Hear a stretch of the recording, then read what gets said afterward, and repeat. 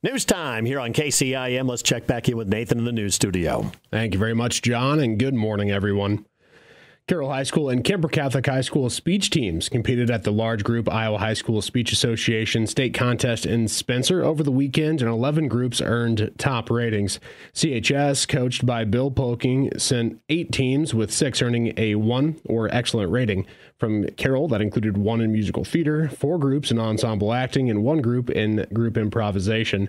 Kemper, led by Robert Becker, Deb Goody, and Jake Goody, had 6 teams advance to state, and 5 earned top scores, including solo mime, group improv, musical theater, and then 2 groups in ensemble acting.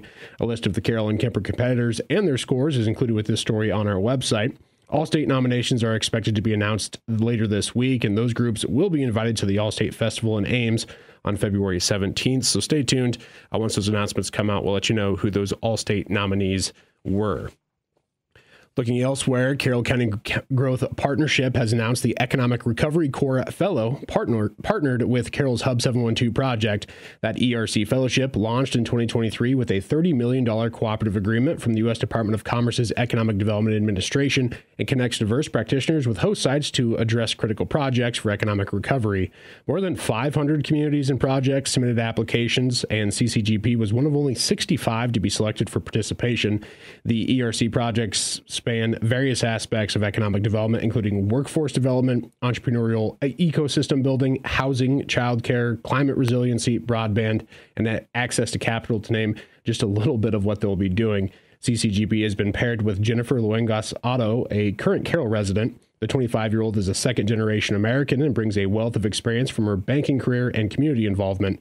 The Hub 712 initiative, located in the new Wynn Innovation Center along Highway 30 in Carroll, serves as a business resource lab and co-working space supporting entrepreneurship-led economic development. The ERC Fellowship, spanning 2.5 years, will see Languasato working alongside community and business leaders, fostering relationships and coordinating local efforts. Languasato says, "I'm both honored and grateful for this opportunity to serve West Central Iowa. By coming together and working collaboratively, it is vital to hear each perspective and story and adopt a forward-leaning culture. This will allow more barriers to be broken for all and truly strengthen our region's competitive potential." CCGP Executive Director Kimberly Tiefenthaler says, "This truly is a game changer for our Hub 712 project. To have somebody solely focused for the next 2.5 years on the Hub 712 initiative, launching the physical space, and pushing out partner resources from across the state is just what we need. We're excited to welcome Jennifer and begin the onboarding process." Luengas will officially begin her role with CCGP and Hub 712 later this month. The ERC program seeks to accelerate recovery from the COVID-19 pandemic in distressed communities across the U.S. by fostering economic resilience and transformative change. Governor Kim Reynolds issued an order Monday to lower flags to half-staff in honor of former Iowa Secretary of Agriculture Bill Northey. Northey served from 2007 to 2018 for the Iowa Department of Agriculture as its leader before serving as Undersecretary for Farm Production and Conservation under the U.S. Department of Agriculture during the Trump administration from 2018 to 2021. Reynolds says Northey was a great leader whose work ethic and passion for Iowa agriculture was unmatched, and Iowans and farmers were fortunate to have such a rock-solid advocate and friend. Reynolds ordered the flags to be lowered to half-staff immediately, and they'll remain lowered until sunset on the day of Northey's funeral, which is still pending at this time.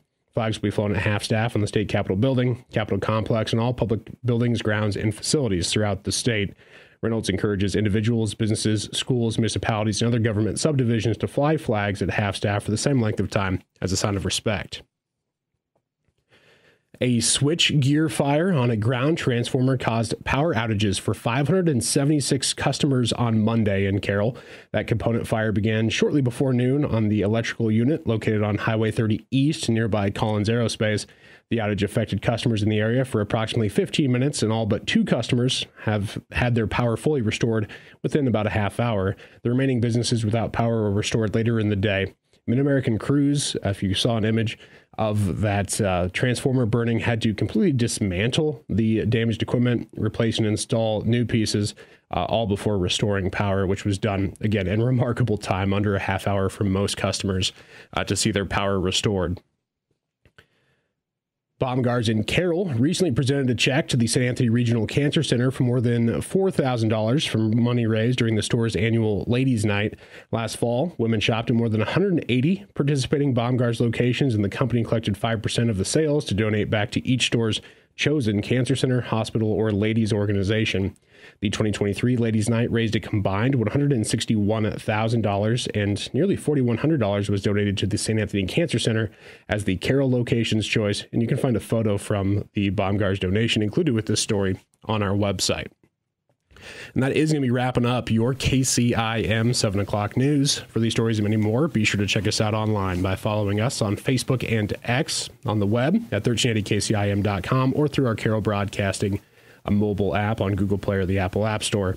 I'm Nathan Cohns reporting. Two things. First of all, yay, Baumgars. Great donation to the Cancer Center. Over $4,000 for that. And they've done that for several years now. That Ladies Night fundraiser, which is not something that just the Carroll location does. It's all Baumgars everywhere. We're not really endorsing anything, but I do enjoy that store very, very much. But anyway, their donation for annually has grown from like $2 to $3 to $4, almost $1,000 each year. Yeah, it was really terrific. And shocking news about Bill Northey. I mean, that was really unexpected. Nobody has said what the cause of death was, but everybody has said it's a shock, and it's just not expected at all. Yeah, well, we'll have some more coming up later on today from Iowa officials who have worked with him when he was only 64. So very young to be passing away. But on top of that, it was just interesting to read the response from Iowa officials on it, because basically Republican, Democrat, whoever, everyone kind of loved Bill Northey. And I never actually had a chance to meet Bill. Secretary Nag was always in the office as long as I've worked here. Really. Yeah. So, but it's very unexpected, especially as you're talking to a guy who's 59. He's just 64. It's like, whoa, wait a minute here. So, we'll hear more about what the cause of that was, hopefully coming up. And appreciate the update, Nathan. Thank you so much for that. You can find all those stories and more available on the website, the mobile app, like Nathan said.